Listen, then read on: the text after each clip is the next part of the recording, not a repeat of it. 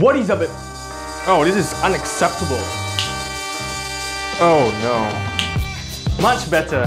What is up, you guys? Welcome back to Your Average Jet. My name is Evan. So why should you care about having a dress shirt that fit you properly? Well, as you can see in my intro, having a baggy dress shirt can really make you look sloppy, and having a very tight one can really make you look like a sausage. Which I'm sure that neither of those two looks are the ones that you want to achieve. So today it is my job to make sure that you look sharp and create that killer first impression for your next interview or your next date by wearing that perfect fitting dress shirt. Without further ado, there are 5 areas that you need to take note in choosing the perfect fitting dress shirt, which are the collar, the shoulder, the sleeves, the torso, and the length. So let's talk about the collars first. When you button up your dress shirt all the way, the collar should allow 1 or 2 fingers to fit inside comfortably. If you can only fit 1 finger, then it is too tight and you won't feel comfortable when you need to button it up when wearing a tie. And if you can fit 3 fingers or more easily, then it is too loose and you don't want that either. Next is your shoulders. The shoulder seam of your dress shirt should lie exactly at a point where your shoulders start to drop off. Any shorter than that, the shirt looks too small, and any longer than that, the shirt looks too big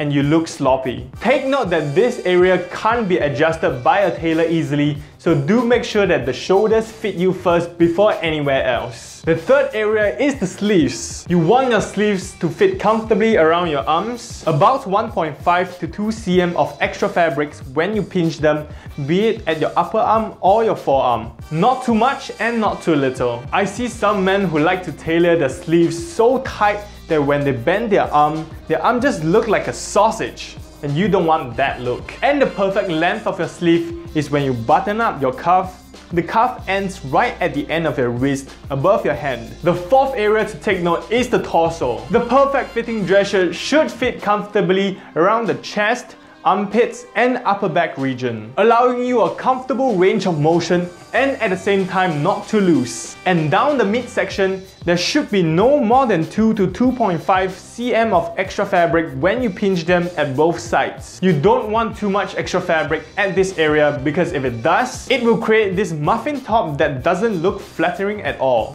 But you also don't want it to be too tight, in which your shirt starts to pull to the 2 sides when you button it up. And lastly is the length of your shirt. It should be long enough to cover your crotch and your buttocks. Take note that we are talking about dress shirts here, and dress shirts are meant to be tucked in all the time when you wear them. Having the dress shirt this long will help to keep it tucked in all day and prevent it from getting untucked easily. And there you go, the complete guide on how a dress shirt should fit. I will cover the details of a dress shirt that you can opt for, like the different types of collars and cuffs, in another video. And before I end this video, I just want to say that if you want to get a perfect fitting dress shirt, the best way to go is custom made. An off-the-rack dress shirt will not perfectly fit you 99% of the time because everyone's body is pretty unique and different. But that being said, if you want to get a dress shirt that is off the rack, these are the 5 areas that you need to take note to make sure that the dress shirt fit you as properly as possible. And later on, you can send it to a tailor for alteration to make it fit you perfectly. And that's it for this week's video. If you like this video, please make sure to give it a thumbs up and click the subscribe button below. And I'll see you guys next week.